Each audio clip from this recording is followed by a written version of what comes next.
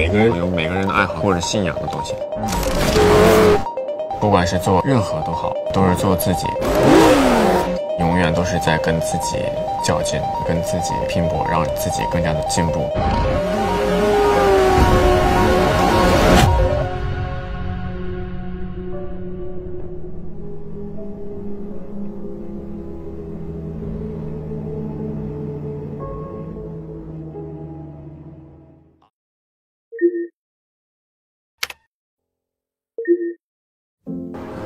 王一博这场比赛真的非常的不顺利啊！起跑的时候赛车就没有能够这个正常的启动，要从维修区来起。第一次比赛当时结果是不太理想的，是什么样的原因和动力让你想参加诸葛赛吗？没有任何动力啊，就是有比赛就要去参加，不能因为一次的比赛失败而下次的比赛不参加了，更加的调整好自己，然后继续参加比赛，用实力告诉他们不是花瓶啊。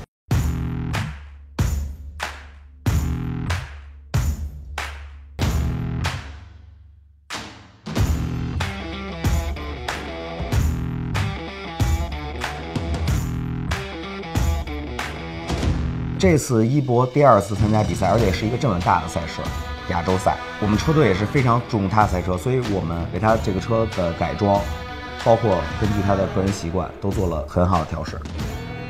我参加的是 ARC 开了一个中国的组别叫 ZIC 的一个比赛，然后当时混跑的有很多车手。今天是官方练习，跟所有的对手40多台车一起在这个赛道上。他已经在他那个组别是最快的，他就是想突破自己的极限。最后没有几分钟了，我也觉得已经没有希望了，一直就是进不去这个时间了。有戏！后来突然间他做了一圈58，就是说皮房里面就是一片欢呼。他是一个喜欢挑战的人，但是在正赛的时候，其实他这个性格我们会很担心，怕他会出现一些状况，然后会影响成绩。因为大家今天也看到他的圈速已经是全场第2了，除了我们车队的777李宗，希望他还是尽力而为，能做出一个自己最快的圈速。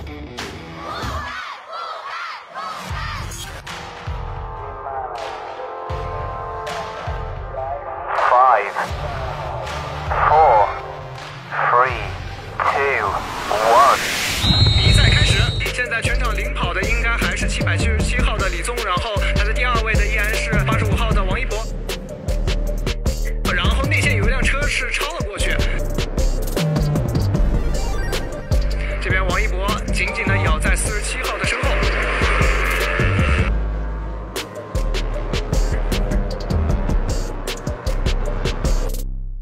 王一博这边在9号弯的内线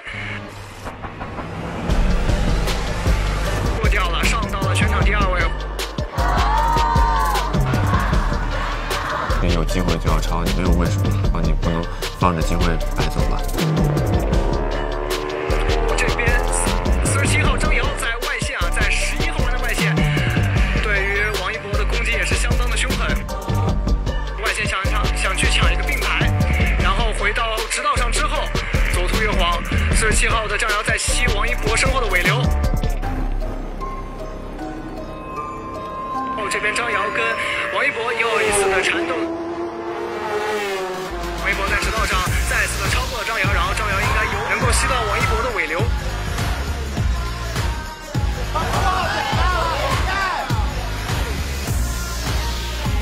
两个人的现在之间的差距呢是来到了1.8秒，这个差距对于王一博来说是比较的安全的。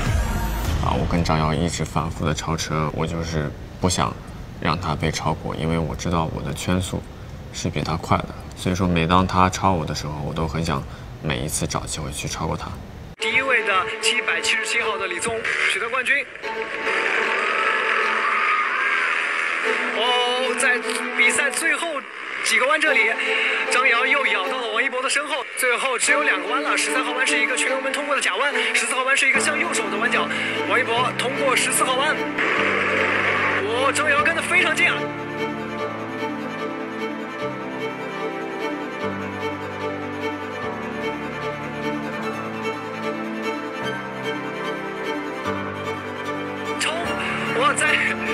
应该是在最后一弯出来之后过掉了王一博。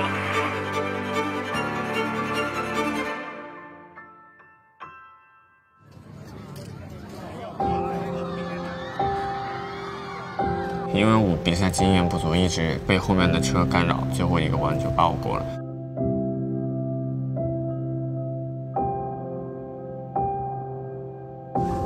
时间高一直吗？还有过2、3次，对，之前没，然后也是那时候是3、2、1，走，对吧？3、2、1，走。我们先休息1个小时。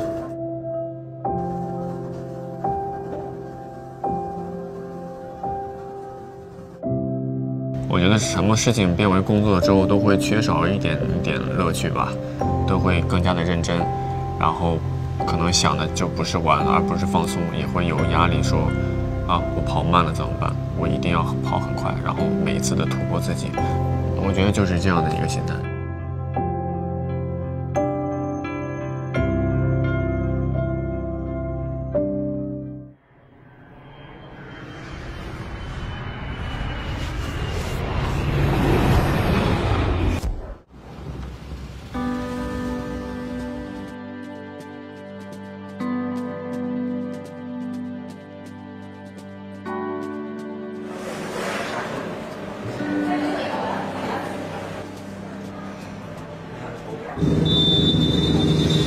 还是尽量会让自己更加的兴奋一些，我会听一些音乐。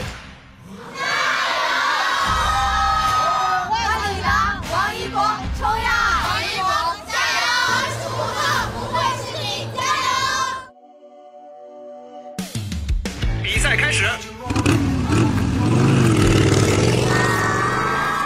这边镜头当中是张瑶和王一博之间的争抢。王一博在赛道的中段是有对张瑶发起攻击，那这边呢是上到直道上，王一博是抽头超越，但是张瑶可以吸到前方王一博的尾流。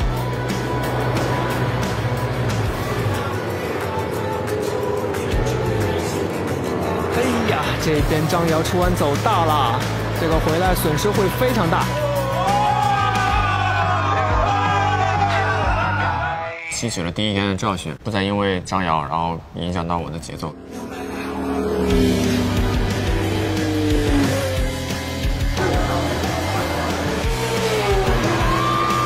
那我们看到这边赛会是给出了 last lap 最后一圈的皮蛋。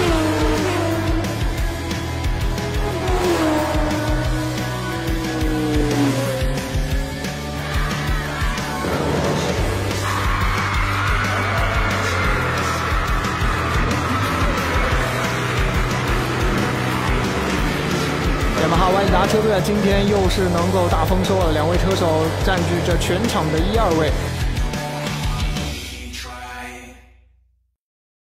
我就喜欢玩摩托车，我玩的话我就想玩好，我不是只是说娱乐，我就是想玩的有一点名头出来。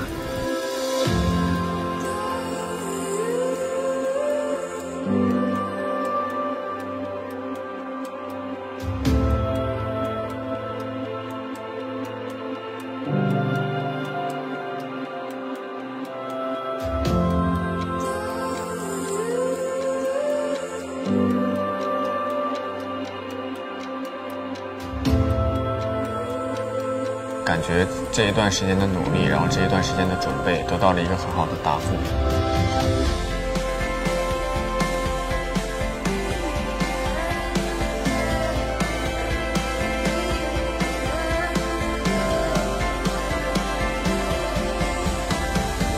不管是在舞台上还是在赛场上，我做的都是我自己，没有说我要为了谁做。